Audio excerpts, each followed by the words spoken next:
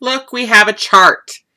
And the problem asks us to find the trapezoidal sum estimate for my integral from 2 to 10 of f of x dx, where f is the decreasing function represented by this chart. And then part 2 says if f has no inflection points, which basically means that it's either going to be solely concave up or solely concave down, and we know it's just solely decreasing, is the trapezoid sum an overestimate or an underestimate or neither? And you need to give me a reason, a good reason why. So when I do this problem, I have to think about what the trapezoid sum is. And the trapezoid sum for n intervals, as defined in our class, is the left-hand sum of n intervals plus the right-hand sum of n intervals divided by 2. Now, what is n in our problem? Number of intervals. So 1 interval, 2 interval, 3 interval, 4 intervals. So n is 4. Delta x is, well, how long are each of those intervals? 2 units. N is 4, delta x equals 2. So then my left-hand sum of 4 intervals, I have to think of each of these intervals here, 1, 2, 3, 4, and use the left endpoint. So 15, 10 here, 6 here, and 3 here. And then you always have to multiply by delta x. Don't forget about that. It's kind of like the area of a rectangle. Height times width. Height times width. Height times width. Height times width, etc. Now the right hand is exactly the same, except I use the right hand of every interval. So this interval, it's 10. This one is 6. This one is 3. And this one is 2.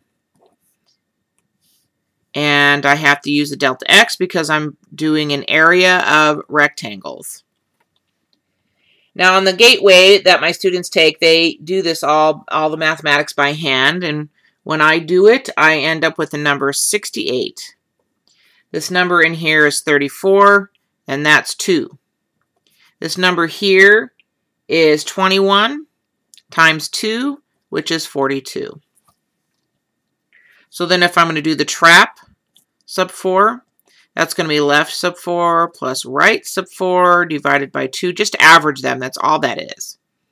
And that's equal to 68 plus 42 divided by 2, which equals in the end 55.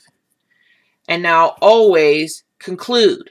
Don't just circle that answer. Conclude, therefore, the integral from 2 to 10 of f of x dx is approximately equal to 55. Because that's what it says. Find the trapezoidal sum to estimate this. So I'm going to estimate it with the trapezoidal sum. Now the last part, f has no inflection points. And we need to determine if the trapezoid sum is an overestimate or underestimate. Now, most students go ahead and graph this, but graphing isn't an appropriate way to prove something here. What you want to think about here is the change in y's all the way across.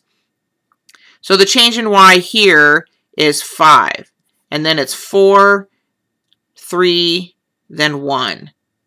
So my function is decreasing, but my rate is actually increasing. Ugh, that's terrible. The difference between these two numbers is 5, but if we do it the way that we normally do it, we do y2 minus y1. So that actually makes that negative 5, negative 4, negative 3, negative 1. So if I put these numbers on a number line, say, so here's a number line. 0 is right here. And if I mark these all off, you can see that on a number line, my rates are actually increasing because they're negative. So my graph is decreasing at an increasing rate. So if I want to answer this question here, I would say, well,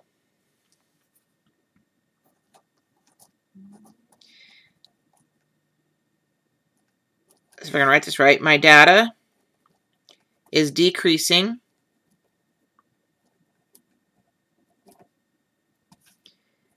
at an increasing rate.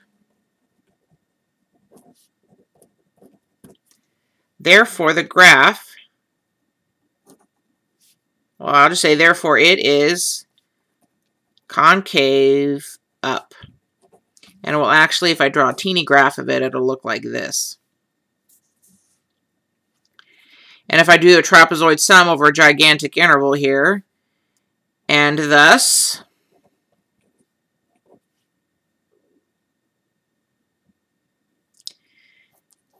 the trapezoidal sum, make sure I use the right word. This was written in the problem. See? The trapezoidal sum will be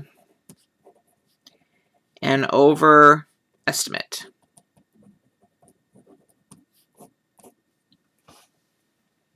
And there you have it.